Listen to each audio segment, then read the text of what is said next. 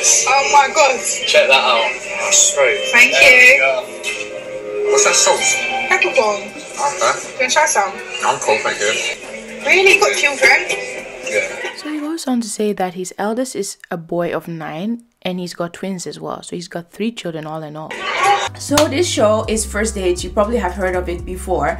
This is the UK version. Many countries have a version and it's basically a blind date, just to put it very simply. And this is a particular restaurant where they go to and it's always the same person leading you to your table. There's always the same bartenders and it's a restaurant which I don't know if they use it for actual just restaurant purposes, but as specifically for, you know, blind dates like this, and it's a whole show. And then they kind of, you know, they just follow how the date goes, and yeah, so we're here for the ride. So let's continue to see what goes on here. I'm not there every day anymore, but I'll try and You do your make part. the most of what time I have with them. I see them one day a week and every other weekend. It's not the same, it's not a family life. So what type of woman do you go for? What's your preference? Good, honest, decent woman. Nice eyes and bum. Like a little spark. Yeah, something. someone catches your eye. Yeah, you know, like some people have a twinkle in their eye, like a cheeky look. You definitely look cheeky. In the UK, when you say somebody looks cheeky like this, like she's trying to flirt, this is her flirting. The guy then proceeds to ask her how many kids she has, and she says she's got sons. And he's like, okay. How many? Which leads her to making this face. And the answer is, drum roll please. No. You see, she was scared to say it. So we got planned for the rest of the weekend. Where's got football tomorrow morning? So here's the deal. They're on this date. They have to keep it cute, keep it classy. She's already told him she has 5 kids. He's seen his response to that. Okay, it was visual, it was clear. But they have to have small talk. So they go on and have small talk. And then here comes the bill. And the guy looks at her and says, so how do you want to do this? She's like, huh? Is it going halves, yeah? The waiter's like, this is too embarrassing. Let me just come with a solution. Y'all going halves, right? Let's go Dutch. For something. These dinners are not cheap either. You have, £24. yes, you have to imagine. This is somebody you've never met. Now, chivalry, guy should pay for the first date.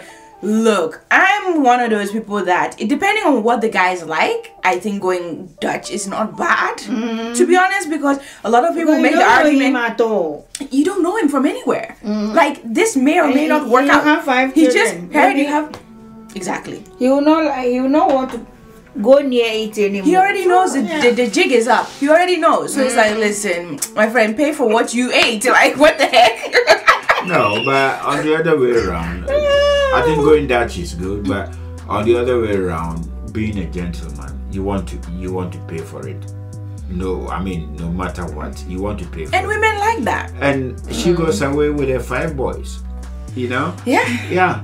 Because I don't think they are going to fit in any house. The children alone will be 8, so with the 2 of them, there will be 10. I don't know how many houses has 10 rooms. Acrossly, it might work. But the chances of a relationship like that working is about 2%. It's about true. 2%. You see, because the woman, when she was asked how many children, the man confidently said, I've got 3, 1 and twins. But this woman, when she was asked, he saw her face. And pronouncing the word 5 boys, that was difficult for her. Because if you've had 5 boys, is it with 1 man or 5 different men? Baby daddies. And where are the men? She can be a good woman, all right. She's beautiful. She can be a good woman, all right. But maybe she's not been fortunate to find, I mean, a lifetime partner. Yeah. You know, so I will not judge her. But for a relationship like that to work, well, but I know she's not going to be that woman who demands a lot. With five boys. Well, she's here demanding quite a bit for this guy to, you know, pay for £44 is not cheap. Now let's see how this concludes. Let her have some change back. Yeah? You got enough? Of course I have.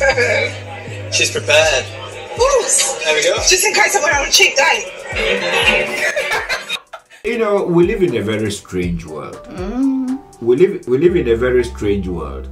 The man has got 3, the woman has got 5. Nobody is going to blame her for the 5, but the question still remains: are they from one father, or 5 fathers, or 3 fathers? I'm not saying because she's got 5 boys she's a bad person, jumping from one relationship to the other.